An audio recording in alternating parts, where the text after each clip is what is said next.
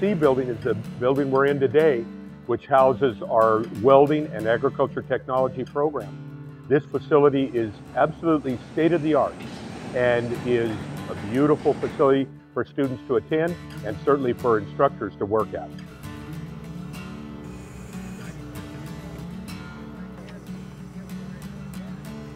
The main tool of a welder fabricator is his tape measure.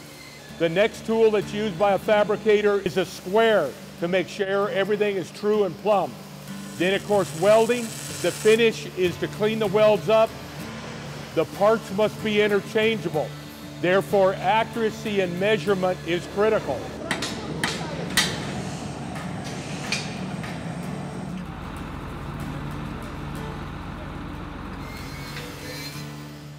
My major is ag technology.